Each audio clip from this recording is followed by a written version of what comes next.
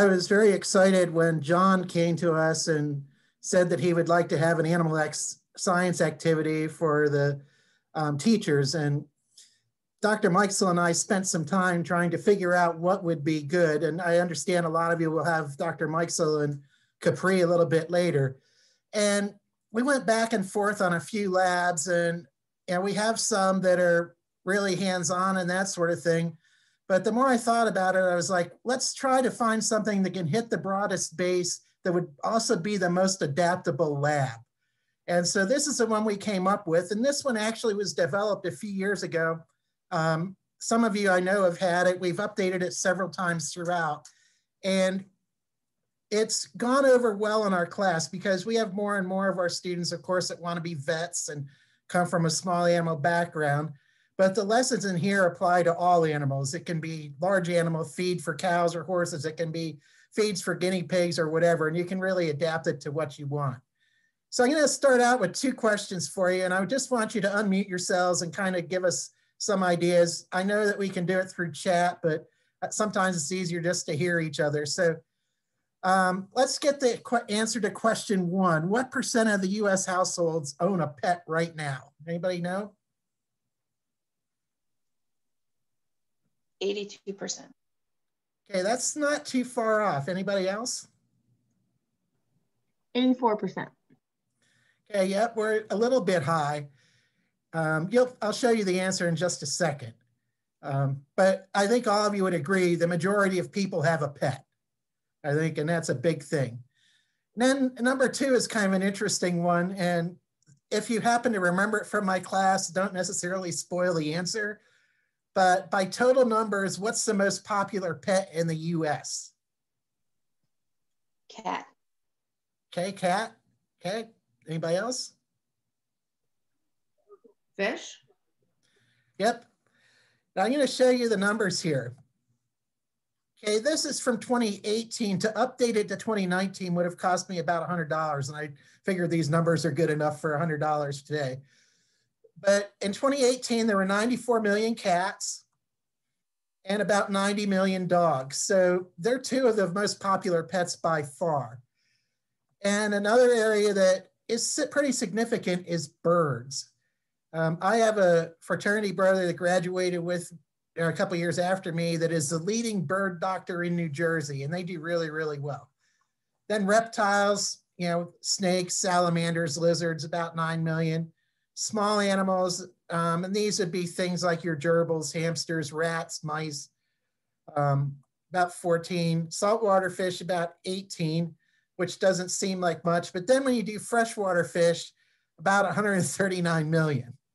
Okay, so purely by numbers, if you mean number of pets, fish are the leaders.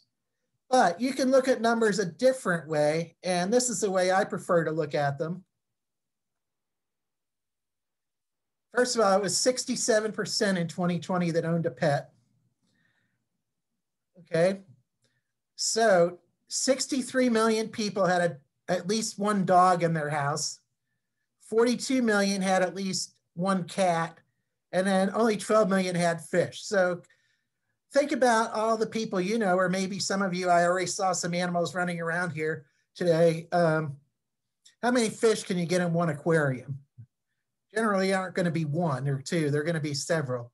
And a lot of people I know have one dog and two cats. And so I think that explains a little bit why the cat number tends to run a little bit higher. But the other key thing that I think is really interesting about this is people spend tons of money on their pets. Okay, and before I get to this next slide, I'd like to ask another question, and a couple of you can chime in. What do you think the average dog costs the average household each year?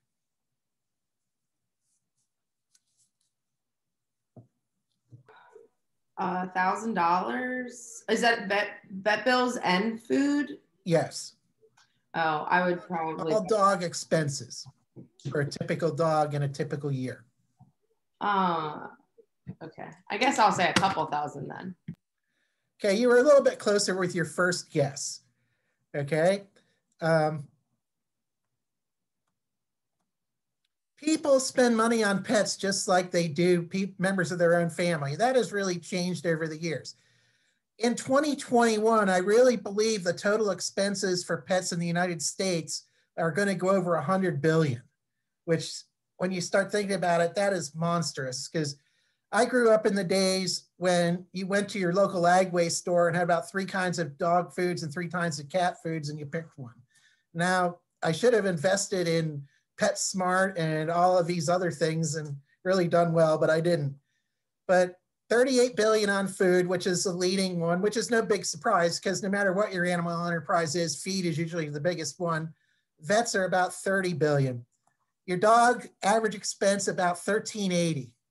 So that is mainly food, vet care, supplies. Believe it or not, one thing that people are doing way more is dressing their dogs up in clothes. So that's included in there as well. Cats run about 900 a year. And depending on the age of the cat, it's no different than age of humans. As they get older, the vet bills tend to go up and some things along those lines. Now, this is totally unrelated to my talk today, but there are a couple things I just want to mention to you. What effect do you think the pandemic has had on pet ownership? I think it's been a good thing. I think there's been a lot more people adopting, especially last year during quarantine because they're lonely and they need a friend. You are so exactly right. There are a lot of animal shelters that basically do not have very many animals to adopt right now because so many of them got adopted during the pandemic. People were looking for some companionship and a little bit more responsibility being stuck at home, and that's that. And then I think one of the most interesting statistics I've seen on pets over the last year or so is the millennial generation. And I don't know exactly how that is defined, but we've all heard the term millennials. A third of them, their decision to move from an apartment to a house is based on owning a dog. The number one driver of all factors for millennials buying a house is whether or not they have a dog. It ranked first in the survey. So kind of amazing when you think about it. So anyway, why did I pick this particular exercise? I think I alluded to it. Most animals have a dog or most students have a dog or cat at home.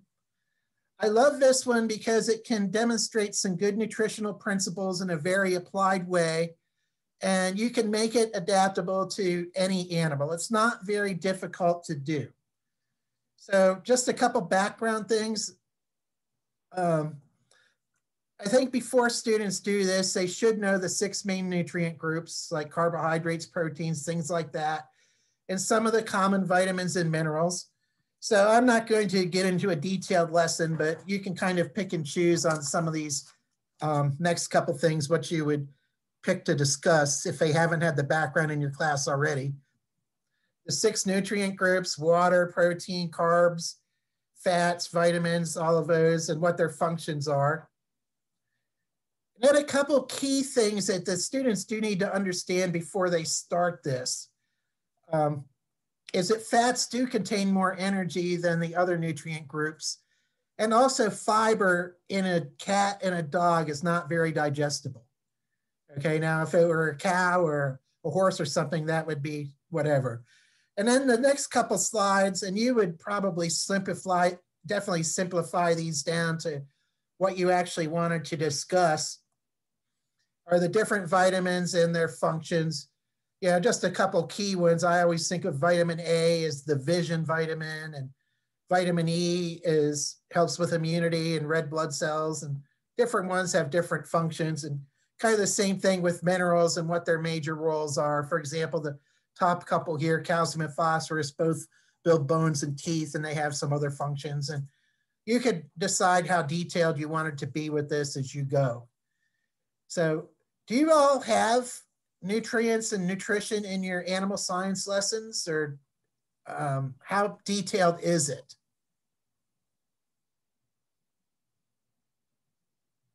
Like, how much detail do you guys go in? So I can say for my animal science classes, we cover like the 6 major nutrients, and they need to be able to identify different examples of feed, like where those animals can get it. And we go into a little bit more detail in vet science, but it's pretty general, at least for my animal science. Mm-hmm. Anybody else? I cover it every year in some form or fashion as it applies to, honestly, I kind of tend to tailor it to the type of students that I have as how deep I go into it, because some years I have students that have the aptitude for it, and some years we can't really even get to ration balancing, you know, like, so it varies, but I always try to hit on the main points like what you're talking about. Yeah, that makes perfect sense. I must admit, Jonathan, it's a little bit tricky here. I wanted to say, you know, Sarah Beth Red instead of Sarah Beth with her real name or whatever, because the colors are in your Zoom boxes, and kind of distracted by that. But bottom line is you can pick and choose what you need to cover, what you don't need to cover, how detailed you want to be or whatever, because you can make this pretty much anything you want. So I do want to spend a little bit of time, and this is where I would go back to the exercise that you got mailed. So why don't we pull that out if you have it in front of you. I do want to talk a little bit about AFCO.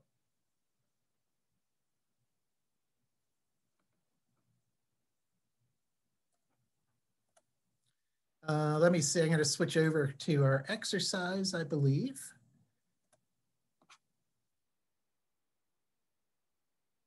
Oh, here we go.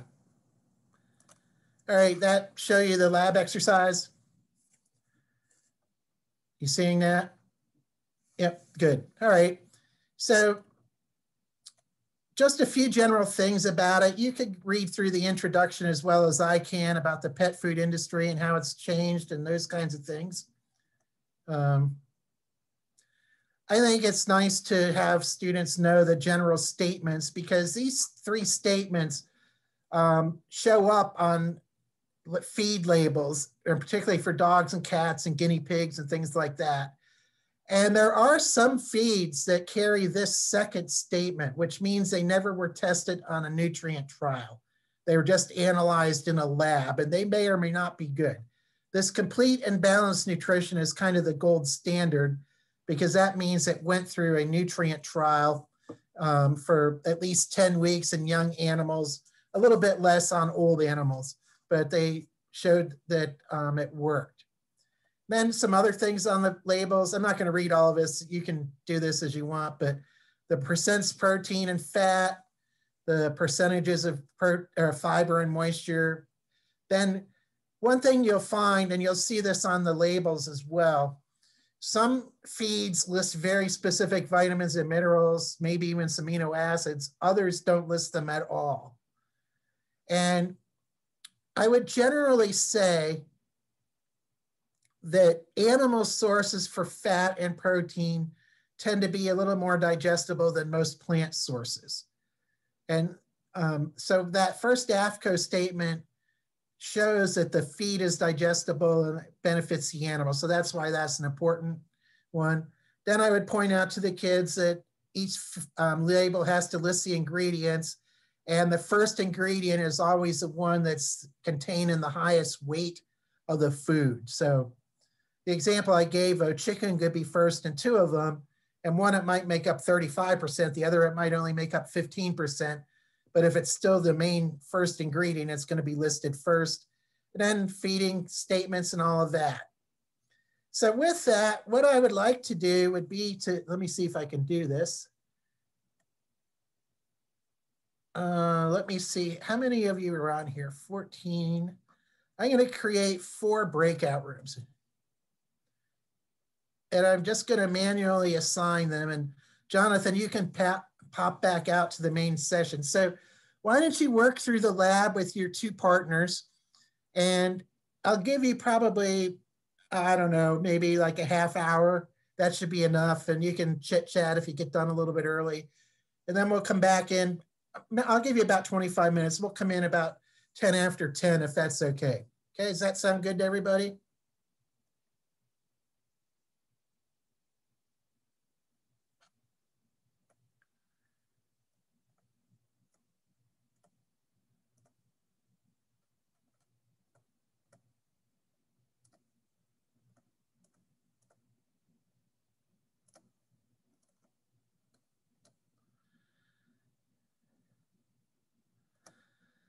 Okay, they should be opening here, so you should be able to join your room.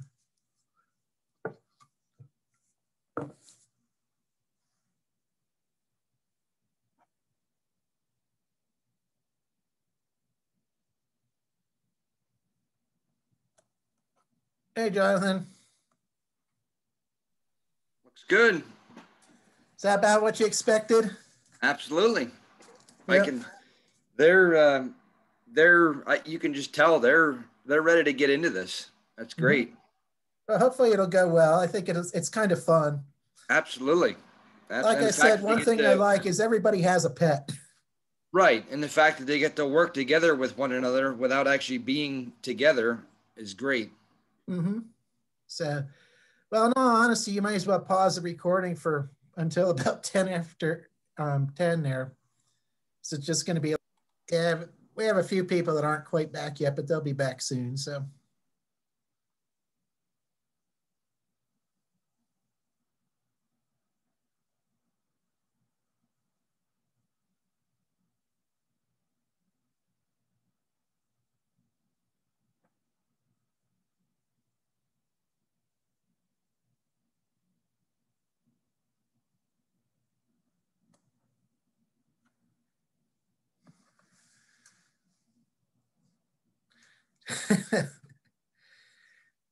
So group, how'd you do?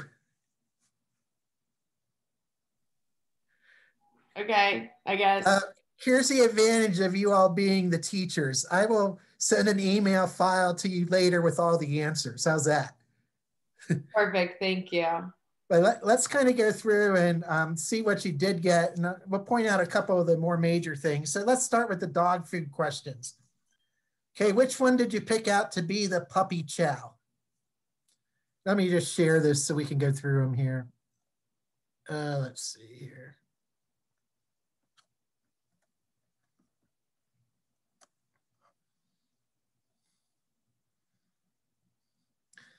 So which letter did you guys think was the puppy chow? Anybody want to volunteer?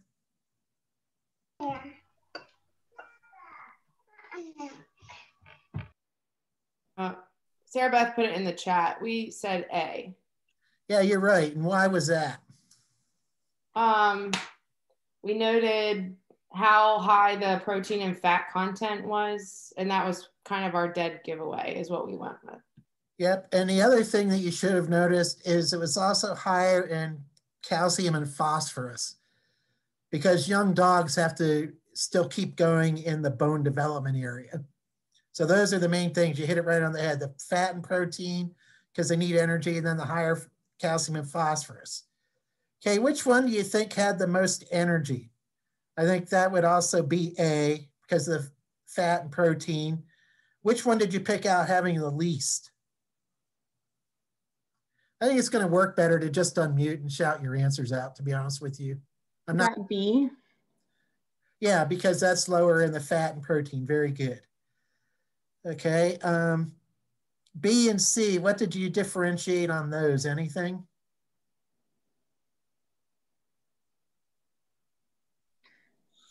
So our group talked about how B might be for like an older dog, maybe like a weight management diet, versus Yep. C might also be for an adult. Yeah, you're exactly right on both cases. B it's technically called mature adult dog food. And I'll show you the foods after we're done. And it is lower in fat and protein. And then the other thing is there are two vitamins that are higher in there. Vitamin E, and then there's something called beta carotene, which actually is a precursor to vitamin A. And that's a very technical question. I know that. And then C is one that you can kind of use for any age and be fine. 4 kind of covered because they need it for bone growth. And kind of same thing with 5. Older dogs need the E for immunity because you all probably have heard of vitamin E and selenium in different ways over the years. And a lot of feeds will have those, and a lot of vets will administer some of those injections. It'll be a combination of vitamin E and selenium. Then vitamin A, beta carotene converts to vitamin A to maintain the vision. Okay, I want to kind of see what you mentioned about 6. Did any of you come up with an answer with that? How do you think the prevalence of plant sources changes the digestibility and protein quality? You had mentioned early on that protein sources weren't as digestible for dogs, or I'm sorry, that plant sources weren't as digestible for dogs. So that was what we had gone with, that it was just a lower quality feed and it wouldn't have been as digestible. Yeah, and then the other big thing, and this is a kind of an important concept you might want to relate to the kids, is that animal proteins pretty much have all the amino acids that most animals need, but plant proteins, they might be a decent percentage protein, but they're probably not as well balanced in their specific components like the different amino acids. So there is a little bit of difference there. And then number 7, could you see the difference in the different chunks? Why was A smaller?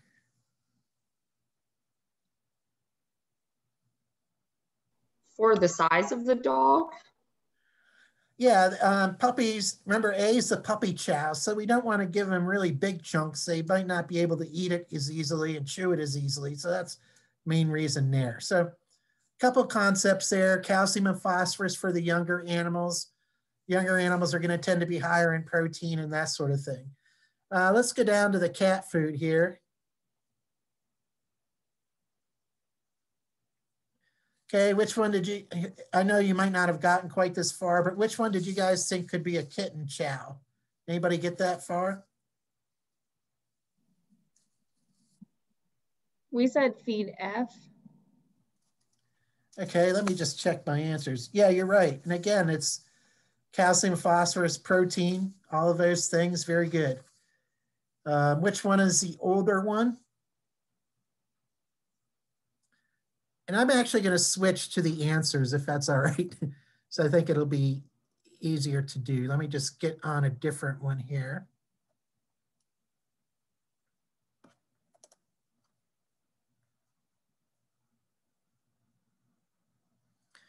Yeah, number 2 is a difficult question and it's a little bit trickier. The one that's actually for the old cats is D because it has vitamin E. I first thought when I looked at it, it would be E, but it isn't. Another big thing, taurine is really important for cats because it's an essential nutrient for cats. Okay, so all of these questions kind of relate back to the dog food, and that's why I don't mind putting them up there. But the definite question is taurine is added to cat foods because it's an essential nutrient. Let's see here. Did any of you get as far as questions 5 and 6?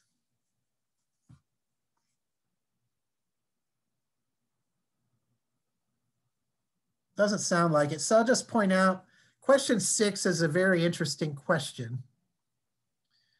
Okay, there's more calories in feed D than feed E, but yet it's the one recommended for older mature cats. And by the way, older mature cats, the new statistic is I believe about 65% of them are considered obese. So it wouldn't really make sense that you would be feeding it a higher energy feed. But the other trade-off here is the old cats have a lower feed intake. So the bottom line is that they're not going to eat as much, so it can be a little bit higher energy. So kind of an interesting thing. And then number 7 kind of boils down to what we were talking about earlier. Jonathan and I were talking about cats are considered to be carnivores. So you want more animal proteins for them. Dogs are considered omnivores, which means they can eat both meat and plants. So they can process the plants a little bit more than cats. So cats are going to be a little bit higher in animal sources. Now, one thing I would just mention, let's say that you want to really treat your cat awesomely. So you just consistently feed it only high quality, almost gourmet cat foods that are meat-based. Is that a good idea? What do you guys think?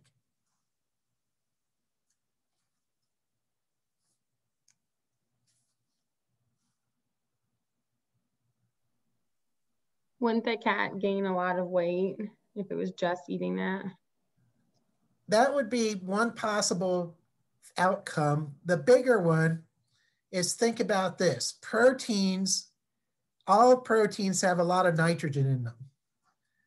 And how does nitrogen leave an animal's body, and what fluid? You may have heard of this term urea, which is a form of nitrogen. It's going to go out through the urine, and the urine is made by the kidneys. So really high, overly high protein diets tend to enlarge the kidneys of animals. So that is a problem. And sometimes people don't realize they're treating their cat too well and actually maybe causing more harm than good if they only feed these really high protein diets all from animals. They're going to have an overload of nitrogen. Then kind of the same things on the different pieces of the dog food and that sort of thing as we go through. So let's go to the last set of questions. I think these are kind of more important here. So I'm not going to show the answers. I want to just have you read them and see what discussion points you can come out with that. So should we feed cat food to dogs or vice versa? Particularly, should we feed dog food to cats, I think is a better way to put it. No. Why not? Because cats need more animal protein and the dog food tends to have more plant products in it. Yep. And the other thing is the dog food lacks that taurine. It's not included in dog foods. Or if it is, it would just naturally be occurring, but cats specifically need a source for taurine. But I had a big debate with a student in our class one time because different nutritionists call it an amino acid or an amino acid-like substance, but either way, cats need it. Okay. Hey Dale, like what are the symptoms if a cat is lacking in taurine? It affects its metabolism. I'm not 100% sure what everything it does, Okay. but it really has an effect on the metabolism and how it utilizes nutrients and that sort of thing. Thanks. Yep. Okay. Number 2 and A and 2B, I think you could make your points there about what influences animals and that sort of thing. And then B, you can even tie it into a math problem. You know, if it needs 1.5 cups a day, basically, if you're feeding it twice a day, you got to give it 3/4 cup. I want to see what you came up with C, and I know you most likely didn't get a chance to get there, but read that question and tell me what answer you would get there on that. I think you can think about this and come up with the right answers.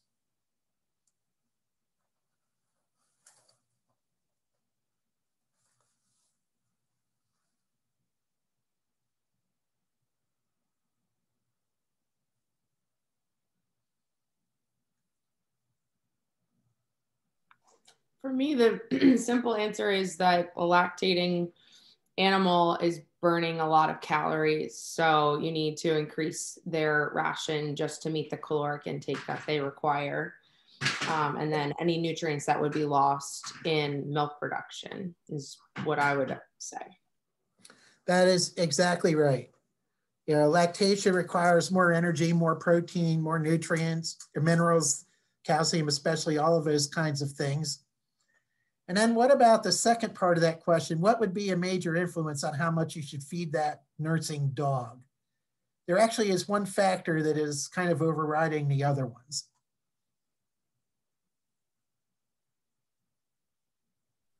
Is it the number of offspring? Exactly, the number of animals in the litter. Yeah, for those of you that went to Penn State and were able to do our mouse experiment, you might think about that a long time ago. Yeah, we had some mice that had up to 16 or 18 pups, and they got skinny really fast, and we could hardly keep enough nutrients going into them to maintain their litter. Whereas others may have only had 3 or 5 pups, and they gained weight like crazy. So, yeah, the number of pups does have a big influence on how much you should feed it. So, like I said, I'll get this in a file and get it emailed out to you all. So I think that would be good. But do you see the practicality in this? This is kind of what I was going for. I think that there's ways you can adapt this and make it fun for the students. Let me just show you what foods you are dealing with here. let's see here.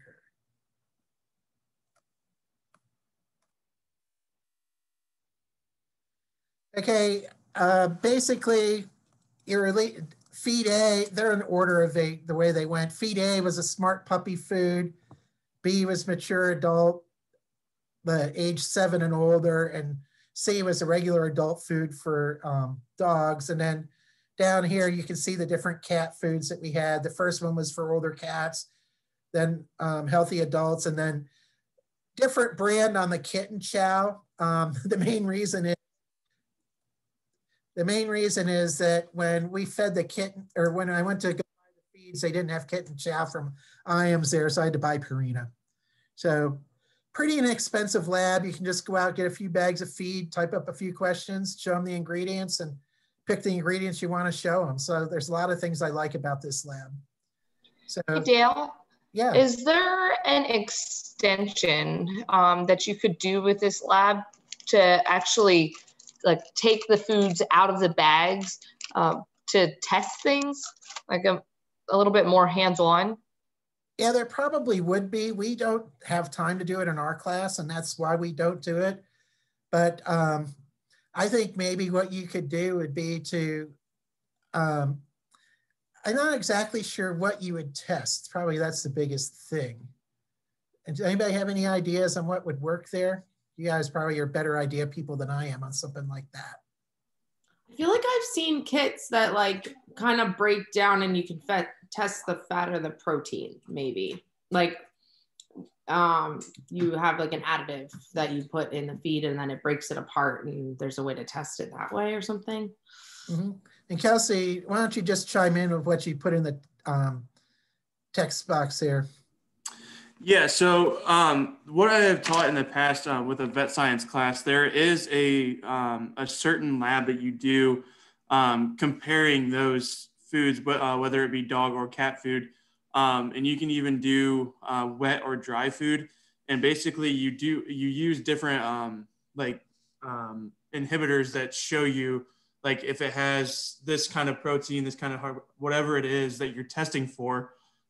You would do that lab for that. And I believe it's in like the later half of the Cornell vet science curriculum that does that. It's super easy to do as long as you have all the chemicals and things that you need for that lab. I think all you need is the chemicals, a couple of test beakers, and a hot plate is really all you need. Mm-hmm. Excellent suggestion, Kelsey. I would also say, Jenna and everybody, that could be an awesome collaborative thing that you work with like the chemistry teacher in your school on, of designing that lab process to extract and analyze lipids in the feed or carbohydrates or proteins. That's an excellent cross-disciplinary opportunity. Yeah, I think it's pretty easy to determine like fats and proteins and fiber and carbohydrates. I think it's a lot harder to distinguish among the amino acids, specific vitamins, and some of those kinds of things. So good. All right, well, with that, I'm going to call it a day here. It certainly was really nice to see you guys and work with you. So thanks for tuning in. I appreciate you giving up part of your Saturday to go through our lab. So thank you.